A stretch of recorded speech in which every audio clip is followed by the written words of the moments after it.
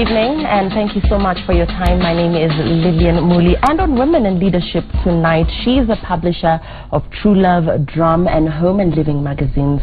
And tonight we want to find out her journey, her to tell us about her journey to being a successful publisher. She's the CEO of Carole Mandi Media, and she's our guest in studio this evening. Carole, thank you for being with us this evening. My pleasure. Thank you for having me. Looking lovely. And you as well. Thanks. So let's begin with your journey as a journalist.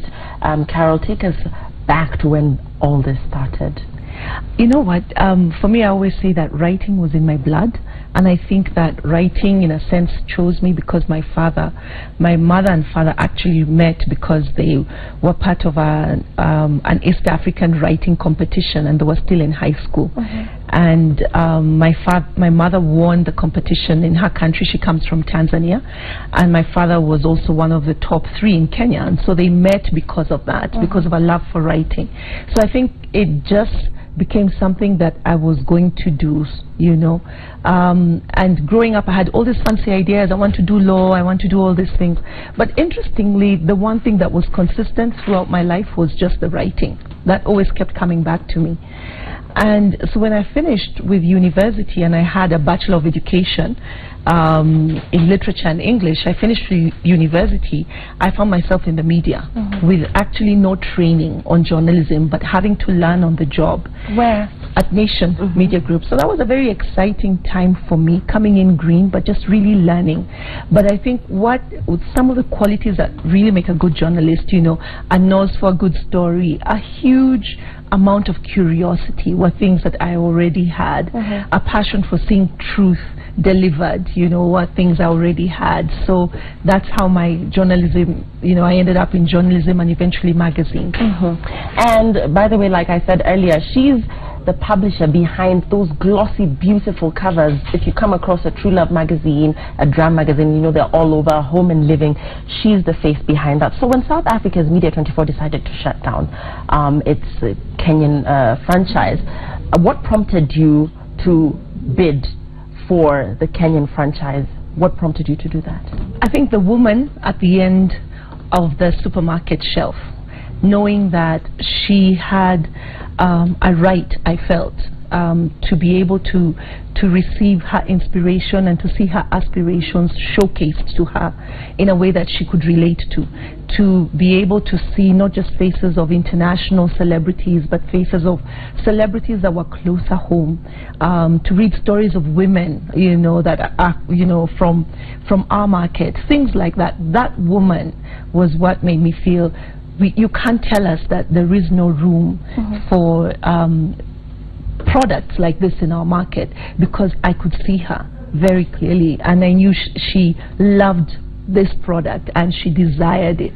And so the option was what? That she picks Essence or Cosmopolitan, but I wasn't going to really carry her aspirations in a voice that she could relate to. So that for me was and continues to be at the center of why I publish women's magazines. It's just that woman who will pick that copy at the end of every month. And you know, because there was skeptics at first were not too sure whether True Love would survive. It was off the shelves for a while, and then you know, it came back on. That's True Love and Drum and Home and Living. So what did it take for you to actually win the bid to actually take this on as your own project? I think for me, what worked in my favor was that I had worked with Media 24 back then, so they had every confidence that when they gave me the brands, that they knew that I would be true to what the brand promises to offer. And so I think it was more a question of they had the confidence in me that I could do this, and that was really what helped in that bidding process. I was very gung-ho. I mean, I didn't have much business experience. I was an editor and, you know, a publisher, but not too much of a business person, you know, experience. So, but I was very gung-ho and, you know, jumped in, and I told one of my friends, I'm either going to do this and do it well, or I'm going to fail spectacularly, and all of you guys are going to watch me fail. But, you know, it's worked.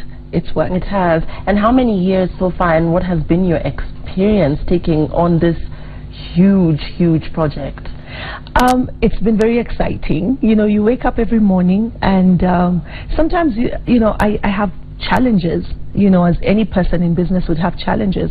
I have those moments, but it's very exciting to still do this and to still have a product that is new and fresh every single month and is telling a new story every single month. So that it's very exciting for me to be able to do that. So how many years? Now 12 years of publishing. Congratulations. Thank you. So what, talking about the woman that buys the True Love or the drum, and I know the drum, and you know it's not just women, I know gentlemen will also buy, you know, the drum in the home and living. What stories are you telling? What's the take home for that consumer of your brand? That, you know, well, for drum, for instance, drum has a huge heritage on the African continent. People remember my parents used to buy Drum magazine, you know, and I have a picture, I think when I'm 3 years old, and there's a Drum magazine. They were huge back then, on our coffee table, and I'm seated between my mom and my dad. So they read Drum magazine and they consumed it. Then there was True Love, and you're talking about the 70s and the 80s. So these products have really morphed. But with drum, for instance, I mean, drum told the aspirations of Africans in the 60s. You know, these were people who were just coming into a new consciousness as you know, because of independence. So they were coming into this place where they felt that we have our destiny in our hands. But then now when we relaunched drum, we said, you know, as a society magazine, and you're absolutely right, that it caters to both men and women, although women are the larger readership. So when we relaunched it, we said, we have independence. Now what is the new take? There's this new African, you know, who also has aspirations and has to redefine his or her aspirations in a global environment. So it's no longer about I want to be free as an African, but it's about I want to express myself and find myself in a global context. And that's what drum aims to do by showcasing the lives of people in society. And with True Love, it's a women's magazine, plain and simple. Women between the ages of 25 to about 45 consume this product, and that's, you know, that's who we speak to. I want to talk about magazine covers being criticized for creating false role models, and particularly, you know, just the challenge you find therein, who to pick as the perfect cover model. There's the issue of Photoshop, there's the issue of that flawless looking lady who, you know, I want to be. But how good a role model are your cover models? Do you consider such issues? Okay, those are like 5 questions. I'll try and go one by one. Let's and I'll try with your and cover models. Yes. The criteria. The criteria. Well, basically, they have to be relevant. Number one, they have to be relevant. They sit within the demographic of women that we speak to. They have to have an interesting and inspiring or a controversial story to tell. So basically, those, you know,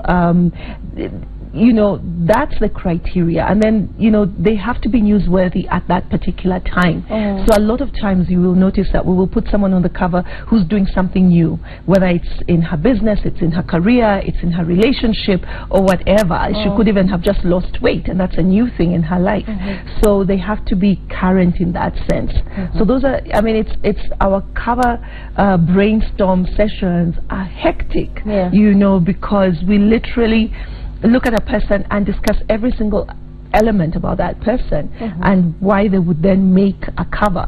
And then we also tend to dipstick our covers. So basically we will choose, you know, we'll have a panel of people that we will call to, you know, and ask them, what do you think of this person? And that panel normally is representative of the readers.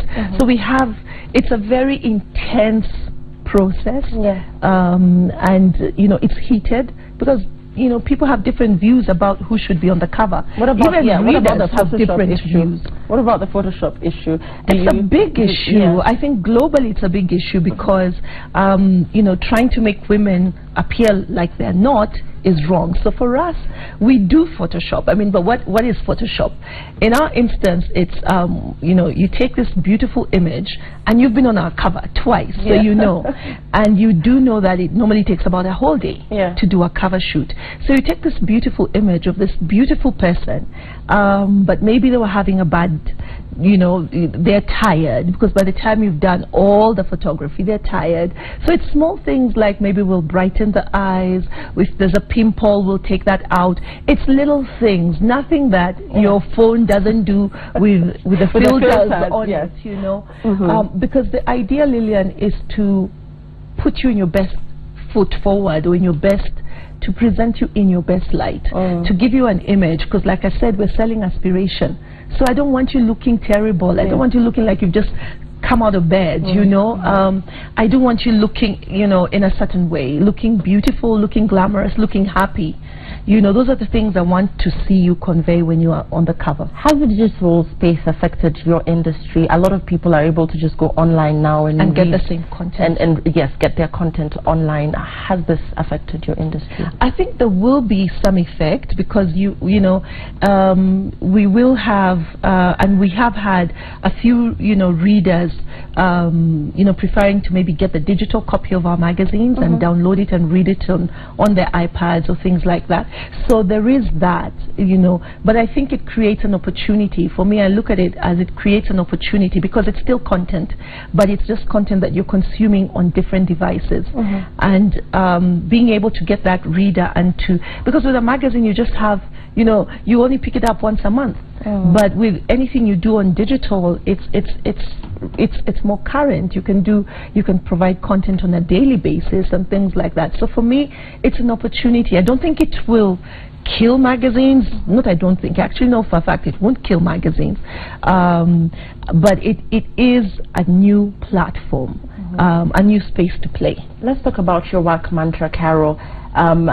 You're a woman, you are leading a huge team, so your leadership style and what people can borrow of that as a woman, as opposed to, of course, what men would ordinarily do. And I suppose men might have a different approach to their leadership style. I may be wrong. Tell us about your style. It's interesting, you know, because when I started out, you know, as I grew up in my career, one of the things I tried to do was I tried to be more masculine. Okay, I don't know how that even works, but I tried to wear all these suits that were straight, that portrayed me in a more serious way, and all of that. But generally, I've never been that, you know, bulldog, you know, go get a sort of look, had that go-getter look. And so I was trying to do it by observing men that I knew, or successful men that I knew.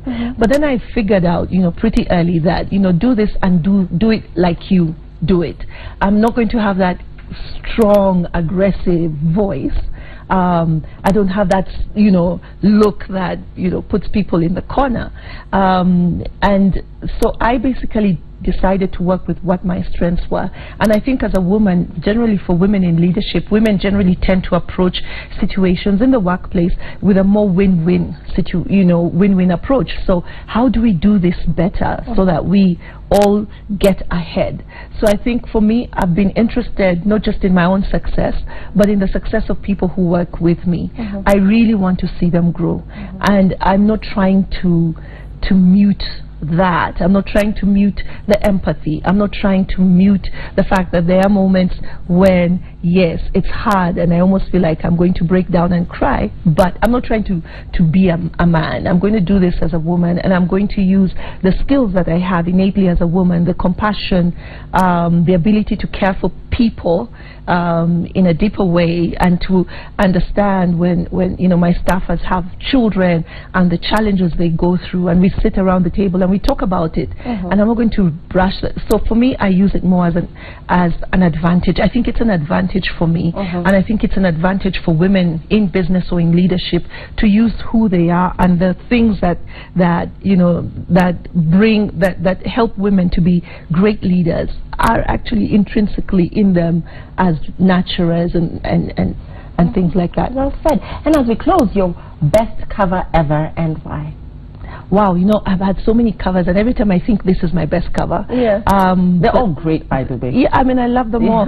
So it's hard, but I think the best cover was probably our topless cover. It didn't quite wasn't entirely a topless cover, but it was 2007, and it was, the cause behind it was great. It was our breast cancer issue, and we had 3 women on the cover, basically posing with, you know, just covering their breasts.